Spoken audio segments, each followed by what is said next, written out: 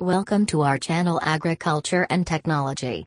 In today's video, we are going to see the advantages and disadvantages of crop rotation. Before we proceed, please subscribe to our channel and click the bell icon for immediate notification. What is crop rotation? Crop rotation is a method of farming where a number of different plants are grown one after the other on a field so that the soil stays healthy and fertile. What are the advantages of crop rotation? 1. Increases soil fertility. Prolonged planting of the same crop type leads to the depletion of specific nutrients in the soil. Each crop type has a different nutrient interaction with the soil, they each release and absorb different types of nutrients. Because of this, crop rotation increases soil fertility by controlling deficient or excess nutrients because it replenishes nutrients that are not available or absorbing nutrients that are in abundance. 2. Increases crop yield. Crop rotation increases the harvest obtained from a single seasonal harvest. Not only does one get a variety of crops after each season because of the incorporation of different crop types, but also a general bounty harvest. The availability of nutrients from the soil provides abundant nourishment to all plants, therefore, ensuring success in the yield produced. 3. Increase in soil nutrients. Crop rotation allows the land to regenerate and rejuvenate its self-nutrients without having to apply more nutrients through the use of fertilizers. Leaving the land bare for a season allows the land to regenerate the soil nutrients lost through absorption by plants harvested in the previous season. 4. Reduces soil erosion. Crop rotation helps to reduce raindrop impact to the soil and general erosion by water because the roots of the plants hold the top layer's soil together.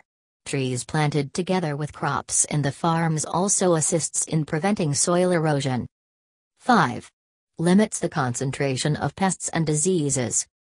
Similar plants tend to have the same pathogens, therefore, crop rotation intercepts the pest life cycle and their habitat. A cycle entails similar events that happen in constant rotation, meaning that the infestation of pests and diseases happens in the season.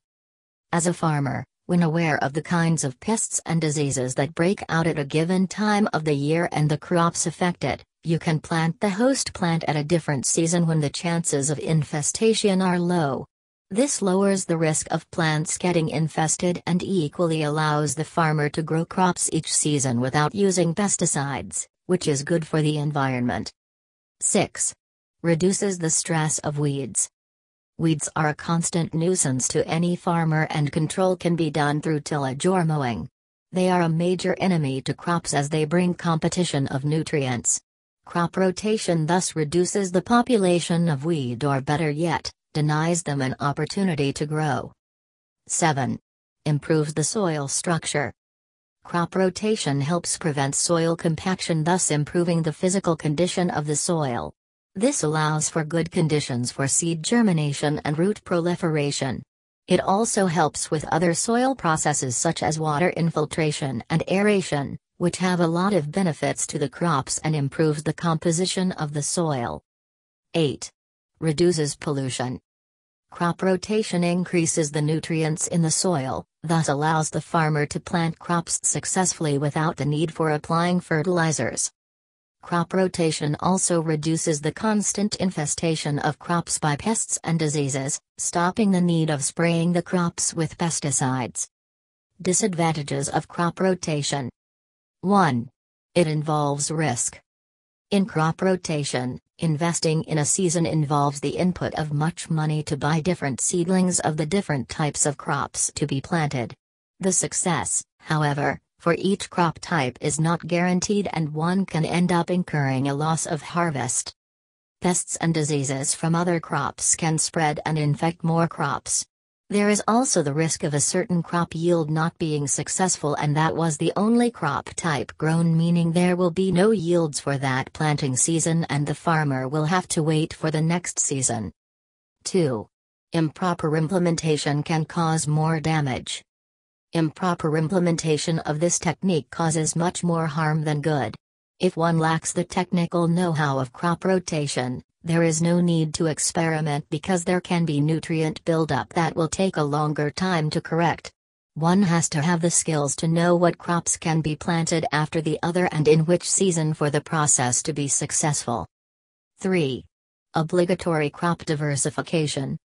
The practice of crop rotation is necessary to improve yields. Crop diversification also requires investment in different planting techniques that costs time and money because each crop needs a different type of attention. Thanks for watching. Please like and subscribe to our channel for more interesting videos.